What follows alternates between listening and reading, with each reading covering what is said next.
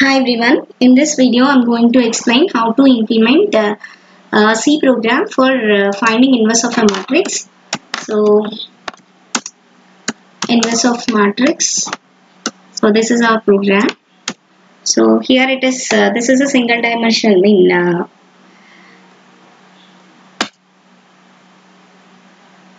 single line comment. So here I'm using two backslashes. So here it is my header file. So hash include stdio.h, which is of my header file. And this is my main function. So in that main function, so before I'm going to implement my logic, I have to declare all my variables which I require for my program. So this is an array of type integer which can hold maximum of 9 elements, and this is a two-dimensional array of size 3 by 3. So now this I and j are two variables which I can use in my for loop.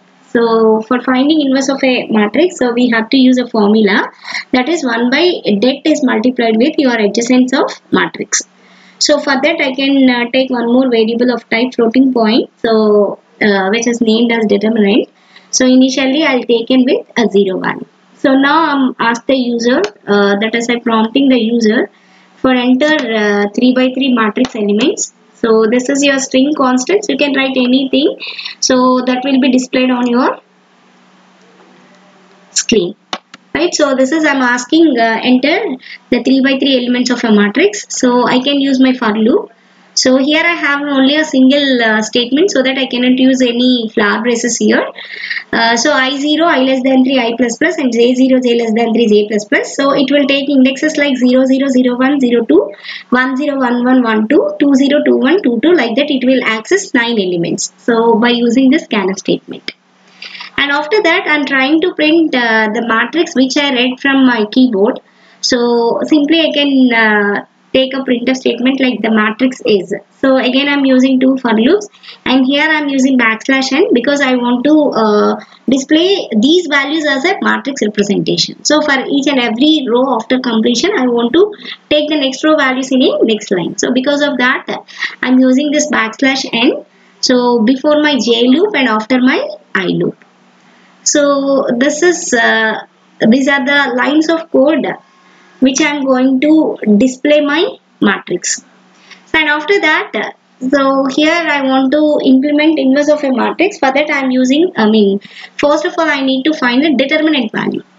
So how we are finding the determinant value? So we can, suppose for example, if you want to find the first row first column value, how we can do that? So first you have to close your first row and first column, then you can find AD minus BC, and you can multiply it with the 0th element with that.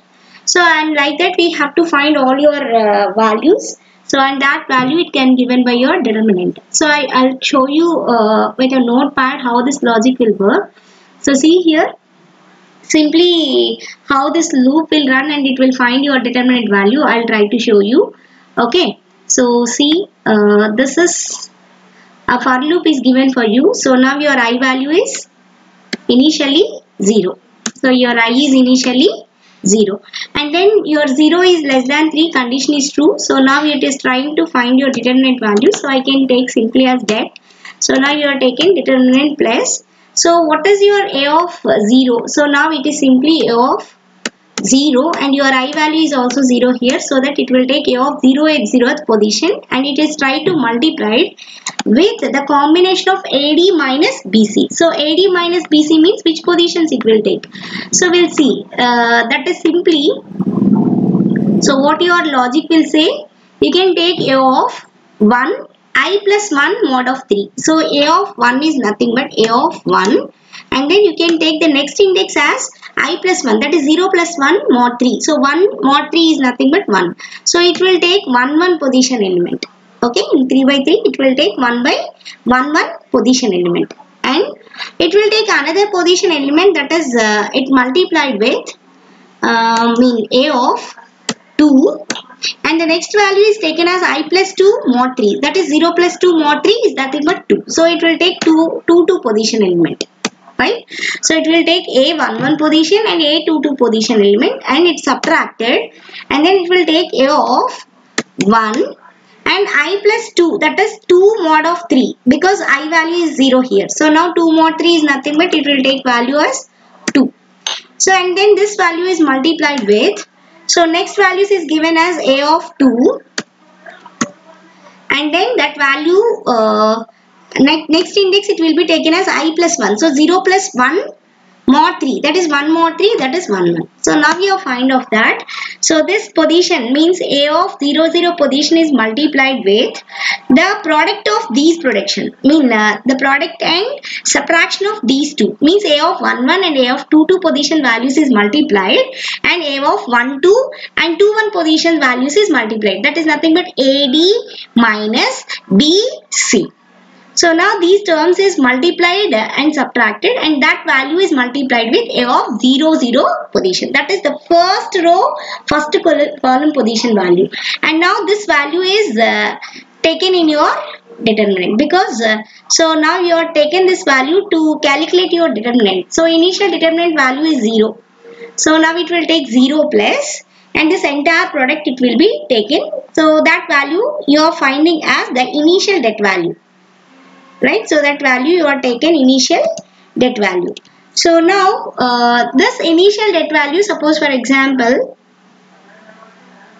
see here, so now it will take det 1, suppose, so which is taken as your det with the product of all these things, and after that your I value it get increment, it will take I position as 1, right? So now I position as 1. So now you can substitute in this a of 0, I is 1. Now it will take a of 0 1 position element, right? Multiplied with a of 1. I is 1. Now 1 plus 1 is 2. 2 mod of 3 is 1 2 position element. Now a of 1 2 position multiplied with a of 2 0 position, because see I is 1 now. So I 1 plus 2 is 3. 3 mod of 3 is 0.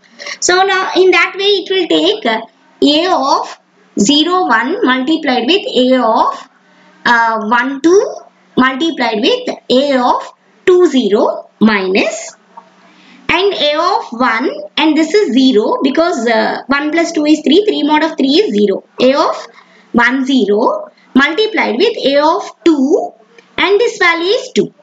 Okay, in that way again it will take the product.